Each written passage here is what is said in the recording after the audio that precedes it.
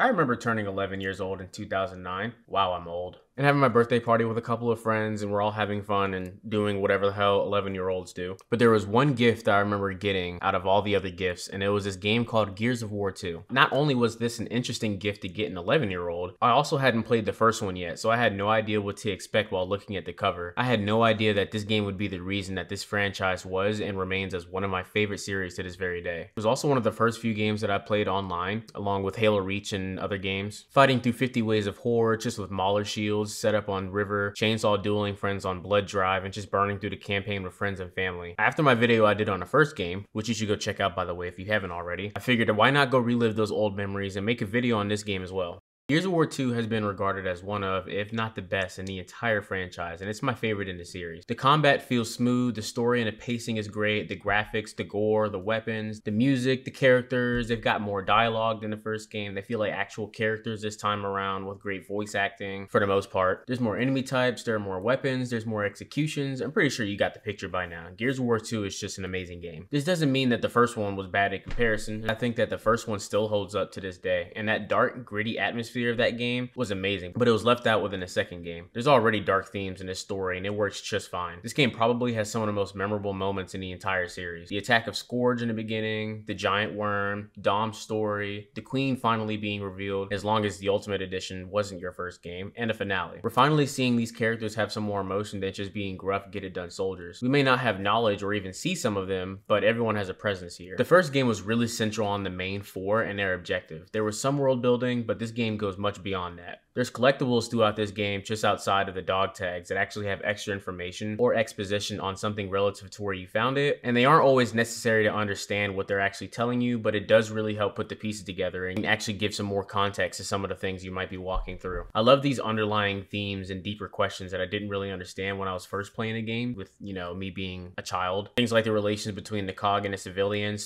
/ stranded, to things like making the decision to destroy their own turf by flooding everything just to ensure their survival. Much like the hammer strikes at the beginning of the Locust War, the moral ethics or lack thereof of whatever the fuck is happening in a New Hope facility, and so on. Aside from the campaign, the addition of the new Horde mode and an updated multiplayer definitely added to this game's success. The campaign is great on its own, but the multiplayer side of it, especially with the rise of online gaming around this time, did really well for it. Horde mode was such an amazing addition to this series as it got popularity extremely quickly. It's been added in every single Gears game since this one, with improvements and major changes to each following game. But for this first Horde mode, it's just you, your buddies, and whatever map you chose for 50 waves of enemies. Like most people, me and my friends are trapping ourselves in a house on River with just Mauler shields planted outside. There really wasn't much to it, but that didn't stop people from having fun with it. I'm not going to really critique the multiplayer modes or the Horde mode, I'm just really going to critique the story, but it's important to mention those modes to understand the success of this game as a whole. Although I might do a video just revisiting those modes with some friends anyways, so if you want to play those, let me know. Before we get on to the story, let's talk about the additions and changes that they've made. There are many changes that just tremendously improves the overall quality of the game. Gunshots in this game all sound very different. They sound more realistic and impactful. And now there's chainsaw duels, so when you and the opposing person have revved up both of your chainsaws, you enter a clash and you'll have to mash the B button in order to win. This is used a lot towards the end of the game and against one of the bosses of the game, and it always feels so cool. I can't tell you how many chainsaw duels on Blood Drive I've had with friends. We'd all just walk around chainsawing each other. It was so stupid but pretty fun. The hammer burst got reworked and it's a completely different gun now. Instead of being a burst weapon, it's now a semi-automatic weapon and shoots as fast as you can pull the trigger and can take headshots. I never much liked the hammer burst in the first game. It sounded weird, it didn't really do too much damage, and it was just a burst weapon, so it already lost me there. But this hammer burst actually feels pretty good to use. There's actually a new burst weapon called the Gorgon pistol. It shoots a burst of 4, but can also hold a lot of ammo for the weapon. Despite what I said about burst weapons, this one actually isn't too bad. I actually ended up using this one for a while just because of the ammo capacity alone. There's also a new grenade type called ink grenades that do just that, ink. If you step in the area of it, then as anyone would have guessed, you take damage over time, as in it's poisonous. There's also a couple more new weapons than just those. There's the mortar, the grinder, or mulcher, I guess, the flamethrower, and even a cleaver. The bolt-hot got a slight change, which now when you active reload, it'll shoot much faster if you press the trigger faster. The gameplay is about the same as always. It's still the Gears third-person cover-based shooter. They did add a couple more executions, and you can also now take a downed enemy as a meat shield. You'll pick them up and use them as cover until you either press X to break their neck, or they get riddled with bullets bullets and you'll have to drop them. They didn't get to use it too much in the campaign, but man, is really useful in multiplayer. While the overall mechanics are kept the same, each act has you doing something that isn't just walking forward, getting cover, and shoot. You're riding these rigs, using rockworms as cover, dodging hail, driving in the mountains, using a boat, and then this. There's a lot that happens in this game that keeps it from being stale and definitely adds to its replayability. Lastly, instead of just 3 difficulties, there's actually 4. Last time it was casual, hardcore, and insane. Now it's casual, normal, hardcore, and insane. Before I get to the story, do know that this is a critique, so I'm going to be as nitpicky as possible with each part of this game. Some smaller issues, some slightly bigger ones. Of course, all the things I may say don't detract from the fact that this was one of the best games of the 360 generation, but we all know this game had its issues. We start out at a hospital. Anya, Marcus, and Dom see a bunch of gears coming in with wounded around them, and they're wondering what made them come like this in the first place. They had just been attacked by some locusts nearby, and Anya says that the locusts appear to be moving deeper each day.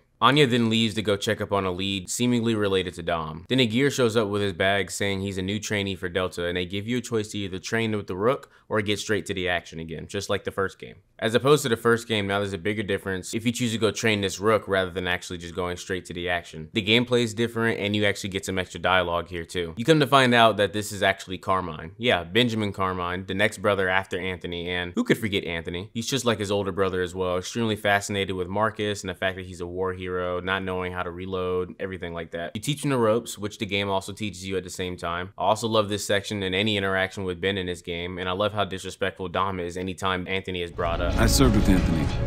He was a good soldier. My respects. Thanks. Just good to know he died a hero's death. Yeah, right. Hey, Marcus, check this shot.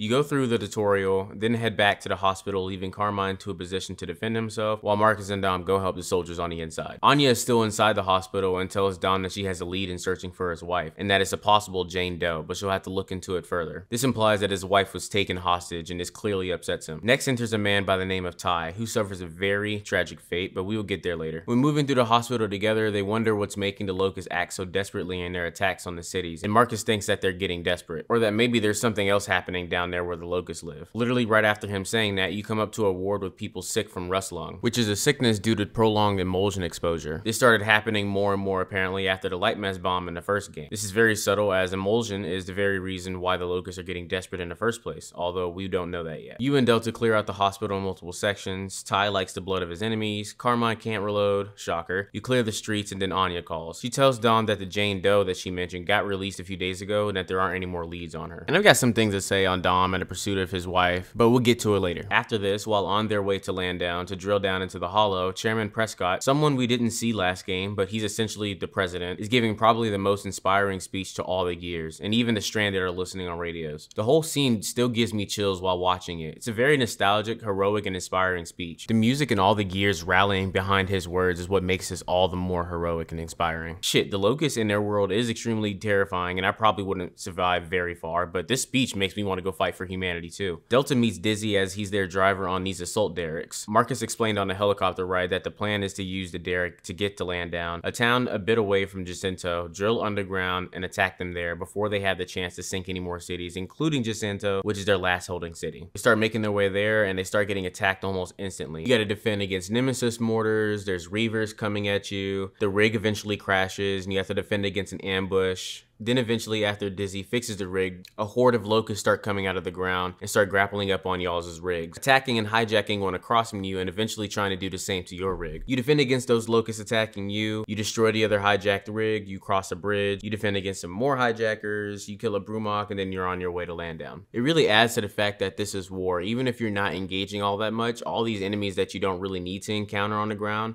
all these other gears are actually encountering them and still dying as well. It very much adds to the intensity of the situation everybody's in right now. As well as the music, which if you haven't figured it out by now, quick disclaimer, I'm going to be talking about the music a lot in this video. But that's because Gears of War 2 probably has the best soundtrack in all of the Gears series. So you can thank Steve Jablonski for that. Or did I pronounce that name correctly? I hope so. They finally arrive to the locust-infested land down, and the rig right behind you is attacked by these bug-looking things known as tickers, and it blows the fuck up. Yet from the rubble, without a single scratch or ache at all rides as Ty. These dudes don't even go check the crash to see if anybody actually survived. They just assume that they're all dead except for Ty. A little fucked up, but they start moving through the town and escort Dizzy's rig on foot so that these tickers don't destroy his as well. You start moving through the town. I think this place is a strip club, or used to be one, because why are there 2 poles here and then a bar off over here? Obviously I never caught this when I was younger, but this is pretty funny. Let me know if you guys trying to come down to the Land Down Strip Club.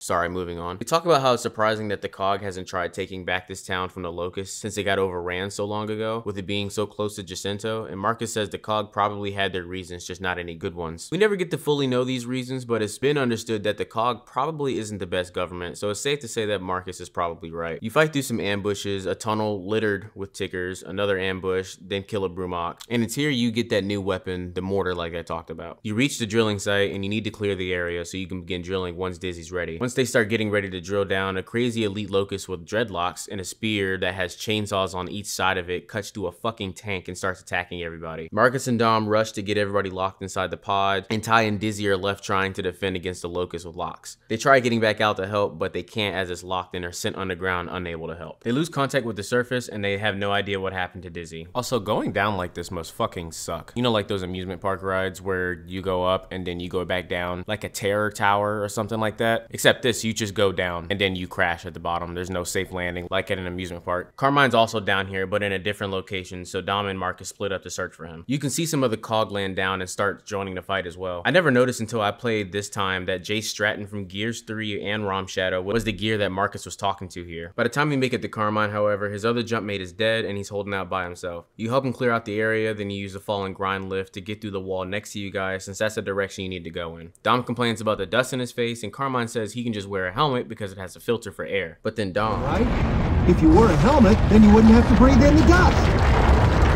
Yeah. But I wouldn't see snipers so well then, would I? Cool it, Dom.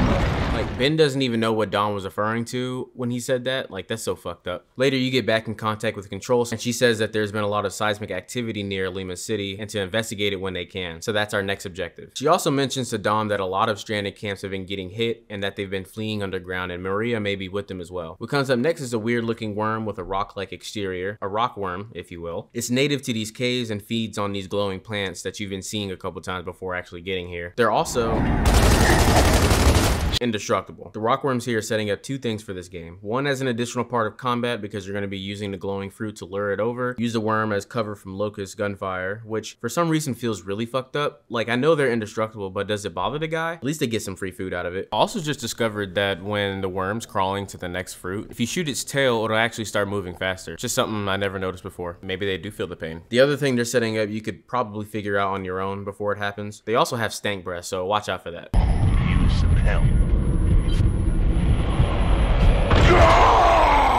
Quick note here, I've probably played this game dozens of times over in a campaign, and yet this is still my first time noticing that this is the worm right here on the left side. You can actually see the worm move a little bit right here when they say that they have seismic activity, but they didn't even look up. Neither did I guess. You then get to a ridge and see some grind lifts coming down, and you save them from some mortar fire. After helping them out, you see what's been causing all this seismic activity and probably what's sinking the cities. The characters see it and say they don't know what it is, but I mean, it's pretty damn obvious considering what we've seen. But I guess they're all gonna act dense about it for now since the reveal is not here yet. You get up to a place that has a lot of markings and different structures, and you see a new enemy. This guy starts yelling and chanting at the beginning of the fight. These guys are called Cantus, the ones I mentioned earlier. They've seemingly been down here for a long time, but just never really showed up. When the Cantus yells, not only do they raise any locust that was on the ground back up, but they will also summon tickers to come and attack you. But you fight through many more waves of locusts, now with the Cantus joining the fight, and then finally find out how the cities have been getting sunk the entire time. Scourge, the locust with locks from earlier that attacked everybody at Landdown, is controlling the worm somehow through chance and sinking all the cities. And if you notice, Scourge is also here riding that same mount from the end of the first game as well. And honestly, while I've always known the plot of this game, when you say it out loud like that, it sounds extremely ludicrous. Like if I go up to someone and explain this game's plot to them and they know nothing about Gears, or shit, even if they do, saying it out loud sounds pretty dumb, but it's happening and it's truly demolishing these cities. And then here we get the greatest line in all of the Gears games. Anya,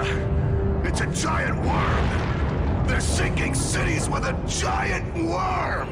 So the entire city of Lima was just destroyed in front of us, and now we get to go through the sunken city. And I gotta be honest with you guys, if this shit happened in our world, I think I'm quitting. Because if Marcus and company didn't get the opportunity that they did to later stop the worm, how else would they have gone about stopping this? These worms are said to be indestructible, and it definitely looks like a nuke or even hammer strikes would even stop it. It's kind of insane to me that these guys have the will to even keep going. They also deduced that the Locust's plan must be to sink all cities around Jacinto just to sink Jacinto itself. Thankfully, most of the city was already evacuated to begin with, but there is a chopper that just went down in the city, so they decide to go help them out. And now's the time for another new enemy, the Blood Mounts. These really weird looking things are honestly the bane of my playthrough experience. I hate these enemies, especially in the later chapters of the game when there's much more you have to fight. So they're these beasts that have a rider on top of it, promptly named Beast Riders. You can either shoot the beast first and the rider will still be alive, but they'll fall and you just have to kill them next before they stand up or when they stand up. Or you can shoot the rider off first and still have to deal with the beast that chases you and you'll have to kill them too. What's difficult about them isn't just the fact that it's two enemies in one, it's also that they move extremely fast, making them hard to shoot, and they slap the fuck out of you on higher difficulties. Then to top it off, the rider's also shooting at you as well. You fight through the city, fight some Reavers, and then you get to the crash site, but Cole was just trying to warn Delta a second ago of something before they arrive, likely an ambush, but Delta moves forward anyway after hearing that without even thinking about it. You get there, everybody that was in the crash site is dead, and boom, ambush. What a surprise. You hold them off or hide like I did because I was hungry and made some food, and eventually Cole comes through and fucks these dudes up like he's out here playing thrash ball. Sticking the dude on the back like this, I always thought was cool as shit. They meet up and then decide to go search for Baird and a guy named Tanner. Right after, you fight through some groups of enemies, and hold on, time out really fast. How do you guys all fight the Reavers here when they land on the ground? Because I've always just ran up under them and shot them like this because it's such an easy exploit. I do feel bad every time because I'm not really fighting the Reaver and they never get a chance to shoot at me, but it's just much easier. Let me know if you do this too or if I'm just weird and I just like cheating the game. But anyways, like I was saying, you fight through some locusts, you find Tanner, needless to say, but Tanner obviously did not make it, and then you find Baird like immediately. I'm glad he was just right here instead of where Ty ended up, which they see these barges that Baird says the locusts have been taking people on and doing messed up shit to them like torture and things like that, and that they should go see if they have any people captive now and try to get them out of there. You get rid of the locust that just got off the barge next to you and you take that barge, and now there's another new enemy variant called the Grinder, not named after the app but after the minigun that they use. Some of these grinders also have little cool hats. I don't know, I just like their hats. I wish I had one. But yeah, these guys are just like boomers and a couple more variants that we'll get introduced to later, but they just have a minigun and a cool hat. I always love the way they say "Grind" and just laugh at you maniacally while attempting to kill you. But you check this barge out and it has no prisoners. Crash into another barge, check that barge for prisoners, and it's here an ominous scene plays as the door opens and Ty is shown in one of the doors. I want to put a trigger warning here for self bye-bye just in case you're watching this video without playing the game first. Don't know why you wouldn't play the game first, but whatever. You can hear him breathing super heavily and it's pretty creepy as he's just standing still. He comes out and has a shitload of lashes all over him and his eyes just look white and soulless. Marcus hands him a shotgun without thinking and... Cole, Baird, cover that door! Carmine, Dom, guard the rear!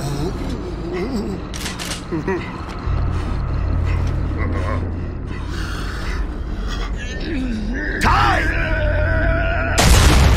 No! And okay, so normally I don't care for characters too early, especially if they die kind of fast. And like I said before, we rarely saw much of Ty, but damn did it hurt that he just Ernest Hemingway'd himself out of here. Because he was the guy that these dudes looked at as someone who could get through anything, no matter what happens. And you see all these lashes on him, and you got to think like, oh, he must have ate those. But then he does that, and it's like, wow, what the fuck? What could they have been doing to him? It supposedly wasn't until recently that the Locust started taking hostages and torturing them. It also stressed me out that we didn't see Dizzy, and isn't seen for the rest of the game, so you never actually know what happens to him. So it had me wondering if Dizzy ended up like this too, because I already grew to like Dizzy. I like that they left out whatever torture that they did to Ty, and another important character later on in the story, since it leaves the player as perplexed as the ones they're playing as about what could have even happened to these people, that this is the result. You later talk to Control about what happened, and she says that you have a new objective and that there's a new Raven coming to pick you up. So they go try and find the LZ high up on a building so that a Raven can actually get to them, and shortly after they're there for a time, they hear some loud rumbling and see that the giant worm is on its way. The Raven gets down to pick you guys up and everyone gets on board, but this dummy Carmine gets cocky and ends up getting shot, so he doesn't sit down, he just lays down. And because of that, using a little more time than they can afford and laying down like this, not only does something hit the Raven so it starts losing control, he slips right out and into the worm. And right after, the worm devours a whole Raven with all of you in it. Fade to black, and now it's in first person. A woman's voice keeps saying Dom as you're waking up. She, Maria, wakes you up, but Dom then really wakes up. They're really inside the worm now, and Marcus's plan is to stop the worm from sinking any more cities by killing it from the inside. Makes sense, I guess, even though the anatomy of this thing is entirely unknown and weird, but I guess we'll ignore that for now. So you move through and come up to the first of many obstacles, which is the teeth. Just huge and slimy with saliva, at least, I think. Baird asks a very real question, saying that the heart could be a mile down, and how would they know when and where to actually find it? And Marcus just tells him to shut up. And see, Baird is me and you guys asking for some kind of reasoning here, and Marcus is just a devs. Like, yeah, man, don't worry about it. Just keep moving forward, okay? So I'm gonna take what he said and ignore any questions that I have that question logic, because it doesn't matter, right? So there's only one enemy type here, and it's these little things. I really don't know what to call them, but you get further and these monsters are fucking Carmine up. He shouldn't be talking right now because I'm pretty sure his lungs have either been eaten or disintegrated, but he gives his goodbyes to his family and his squad, and then he dies. And there goes the second Carmine. While this death is obviously sadder than Anthony's, it's also pretty stupid. Remember, if he hadn't have been out there like an idiot, he wouldn't have got shot. Sure, Anthony couldn't reload, but he got shot for situational awareness, or lack thereof. But Ben, this dude just wasted time, got shot, and got eaten. But you know what's stupider? The fact that he got this far in the worm in the first place. Because if I remember correctly, from the place we crashed at, we were ahead of these digestive teeth, which always seemed to be moving, even if they weren't moving when the worm was swallowing. There still weren't any gaps that Carmine could have just slipped through to make his way past the teeth. And I don't think he just walked here himself, because he got shot and fell like however many feet this was. So like, how? I guess we and these guys will never find out, because now we gotta run. Never mind, sorry. Another thing, how did these four guys not hear Carmine screaming and yelling before they got over here? He was clearly in the middle of getting eaten before they even walked over here, and yelling beforehand. So did they not hear him? Or was he just not yelling to begin with? Or did he just wait until the four guys showed up to then start screaming and yelling about getting eaten alive? Once again, doesn't matter. So yeah, this worm is trying to digest this huge ball of debris, which did it not go through the digestive teeth? He swallowed a lot, even for a worm this big. I know he's got indigestion. Acid reflux must be beating this worm's ass. But you run from the debris, and I'm not even going to begin to question the logic of the wall of the debris. Just phasing through some of these clearly stable parts of this worm's body, like these platforms, for example, or all these up here. I think these, it really doesn't matter, but I need some answers, man. Never questioned shit like this before, but I feel like since I'm already here, I have to at least see if anyone has ever wondered about this before. Anyway, you keep running from it, shoot some monsters, shoot some anal cavities that I really won't comment on, and escape out of it.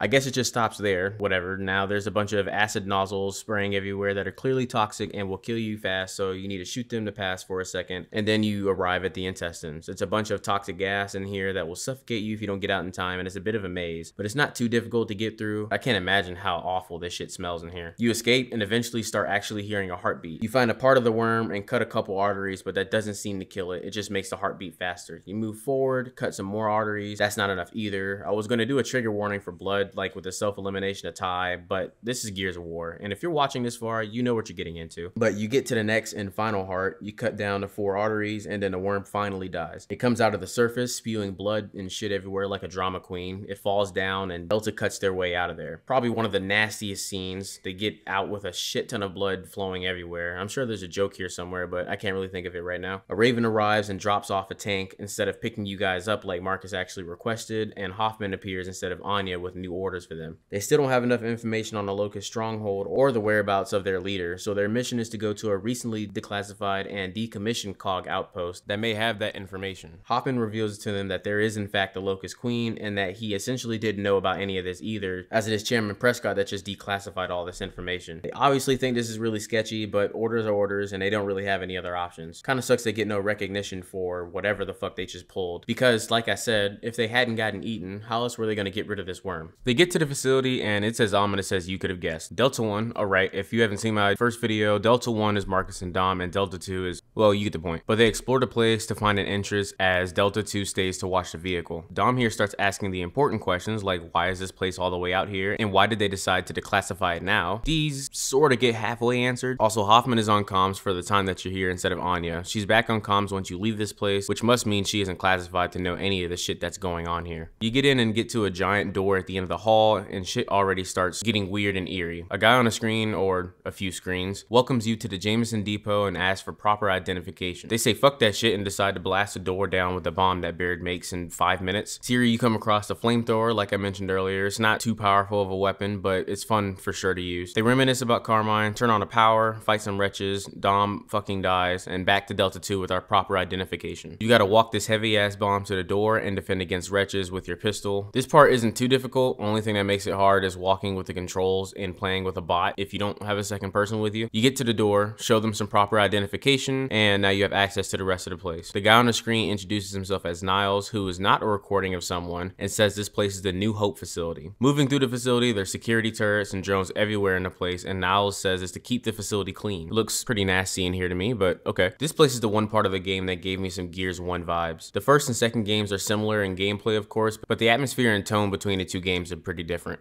The first had this dark and eerie atmosphere to it, and while this game is still dark in its own areas, it feels a little bit more hopeful. You get past some more security, a long hallway of security turrets, which I'll never understand the use of. Like, do you really always need 2 people here to get through? And what for? But once past that, you come up to some stasis tanks with some weird looking bodies inside of them, and Niles says you're not supposed to be there, otherwise there could be consequences. Marcus asks Hoffman about the situation. He says anything they see from now on isn't in their databases, as in all of this and further is off record. So Hoffman has no idea what's going on down here, and neither do you guys. They get to Jack and start finding info about the Locust stronghold, and then Marcus pulls his lever and the tanks start turning on and some glass starts cracking. A video shows up on the screen and Niles is talking. At least it's his voice, but not exactly as you've heard it this far. He says they're doing their best to save the children and that they need to go to Mount Kadar, but Chairman Monroe won't authorize them to use vehicles to transport the subjects. Niles says he left a semi-sentient security system, clearly based on himself, to guard the facility and make sure no one disturbs the sires so that they could study them at the later date. The video cuts off and Niles tells them that they should probably leave now, and they can hear some screaming coming from where those tanks are. So you know that whoever was here wanted to save these children and take these subjects to Mount Kadar, but a previous chairman told them that they couldn't use vehicles, so they must have had to walk there or some shit. Don't know who the children or subjects are, and don't know why they were going to Mount Kadar or why the chairman told them at the time that they couldn't use vehicles, but Niles tells you that you have awakened the sires, and that could prove very problematic. You get back down to this area and one of these starts moving in his tank, and well, I'm sure you know what comes next. All of the sires start breaking out of their stasis tanks and start attacking you. Like I might have said earlier, I'm on insane difficulty in this playthrough, so these sires kill you in 2 fucking hits. I don't know why it couldn't have been 3 instead of 2. This entire section is made easier as long as you have the Lancer, even though you still might screw up if they hit you first, because you have that delay where you can't pull out your Lancer again. But yeah, this is what I meant by the flamethrower. Like, why aren't they dying the first time? They just kept getting back up. Like, they're on fire. Why are they still here? I figured out the best way to do this is just to wait for them all to come to you at once, since there's a finite amount of them. When I first played, I thought it was an endless amount, and you had to open the gate while they were still attacking. I never thought to clear them first. I was somehow able to do that before, but this time Dom acts extra stupid, so I had to kill them first. While we're on the subject of Dom, you guys know that when you go up to chainsaw an enemy, you have invincibility for the duration of the chainsaw animation, but I never noticed if that body gets taken away that you're chainsawing, then your invincibility also goes away. So there's times throughout this where I would be chainsawing one of these sires and Dom would shoot the sire away. This would cause me to take some damage. Like I said, it's a 2-hit kill. So 1 hit from Dom getting rid of the sire I was killing, and the second for the sire hitting me from behind. So thanks, Dom. Niles says these sires are irreplaceable and a genetic bridge to the future, and just starts rambling, saying did they know what was awaiting them at Mount Kadar? Did they deserve what they did to them? And should Niles, and I'm assuming other scientists much like him, be punished for it? Then as you guys shut down his system, he asks will the people listen to the truth once they've fully been cleansed? Don't know what or who he's talking about for now. Like I said, there's some collectibles that can give you some background about where you might be at the time. So there's a few that you can find around this facility. There's one where Niles sends a memo to everybody working at the facility saying not to talk to any public media about an internal information leak that they had. Another one about Niles lying about the subjects, and one of the subjects ends up killing another one in front of another doctor. And after that doctor saw that, they're now thinking that it's time to go. There's a medical file with a 15-year-old girl with some similar characteristics to Ty post-torture and someone else we'll see in the next chapter. That same doctor from before also discovered that sires were out of control, and there's also these markings here on the wall counting days, weeks, or months. There's a lot of them regardless, so they must have been here for a long time. So yes, Niles is using children secretly with these people in this facility for experiments, and they are the sires. As for Mount Kadar, we still don't know yet. Now it's time to go, and now there's Razor Hail. Locusts start attacking the facility at this point, and now we have Flame Grenadiers, a new enemy type that obviously has a flamethrower and a gas canister on their back. If you shoot it enough, it catches fire and eventually blows up, making killing them pretty trivial since they're really tanky on the higher difficulties. There's even a boomer variant of the Flame Grenadier that pops up later. Fight through these locusts and use some security systems to your advantage and eventually make it to a room with open glass, and the Razor Hail just starts picking up now that you've got outside and you got the locusts to deal with on top of that. This section of the game was always really fun to me. The hail was a really cool element here, and now you have to get around it. Use a couple train cars and these what must be camps or places that they held the kids where we found those markings, which it's funny how the Razor Hail cuts through these gears armor better than the thin sheets of metal protecting them above them, but okay. Back to the courtyard from where you first arrived, and another enemy type enters. It's another boomer type called Maulers. They have a shield that expands and a heavy explosive mace.